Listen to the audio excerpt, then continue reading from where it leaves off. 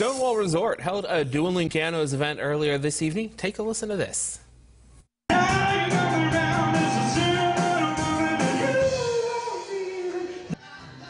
In case you're unfamiliar with the concept, dueling pianos is an audience-controlled concert.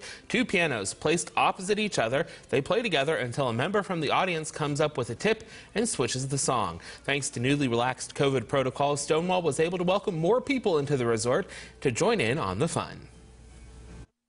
The event is really a neat event. People really get involved in it and like to participate in the music. Stonewall will be holding more events like tonight's throughout the spring. For more information, you can visit our website, WBOY.com.